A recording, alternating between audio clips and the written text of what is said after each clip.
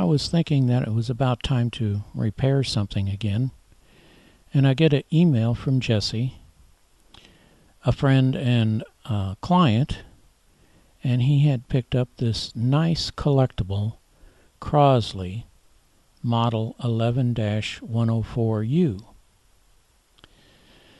So I picked it up from him, and of course this is the front, and some of the complaints that he has is it does play, but of course not real well, and the dial's not accurate. You can see that it's actually pointing in the wrong direction.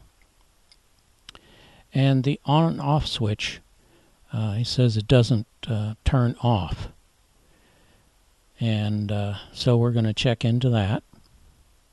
Here's the back of the radio and a closer look at the sticker that's on the back. Now here I'm opening up the radio, and it's a little dusty. We'll get to that a little later. Here's a closer look at the insides before I pull the chassis out. And here the chassis is out. And of course you can see the dirt a little bit better here. This is the front, and this is the underneath. And you can see that those wax capacitors have gotten warm, got bubbles on some of them, or most of them. So they're going to be replaced, of course, and of course the electrolytic that will be replaced also. And here's the wiring diagram of this radio. But the first thing that I'm going to do is take a look at the switch and see if we can't salvage the original switch on this radio. This switch has got a problem. Sometimes it stays on, and like now I've got the leads across the switch here. It's open. Normally I don't spray the inside with WD-40, but this time I am. See if I can't loosen up that switch. And I'm just going to let it set for a while.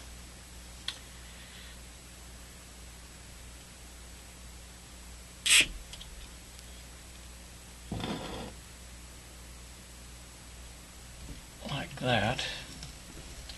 And see if it'll come back to life. Don't know if it will, but it might.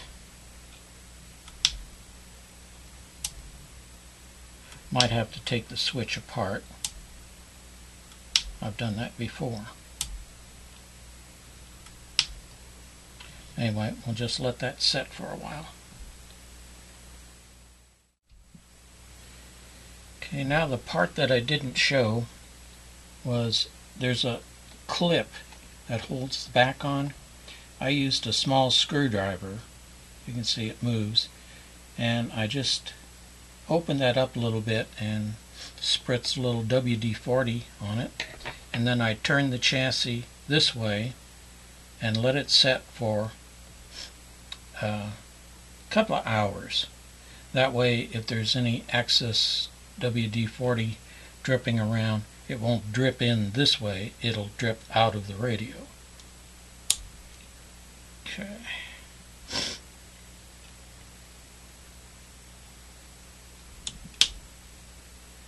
So we may have saved this original switch.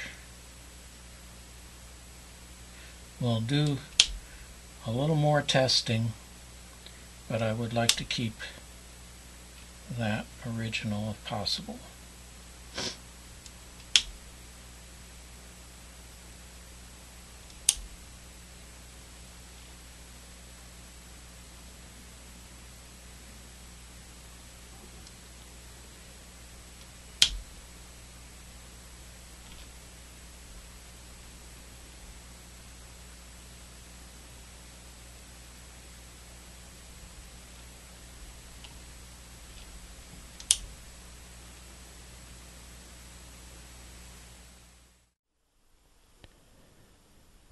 Well, like I said, I'll be doing some more testing of that switch.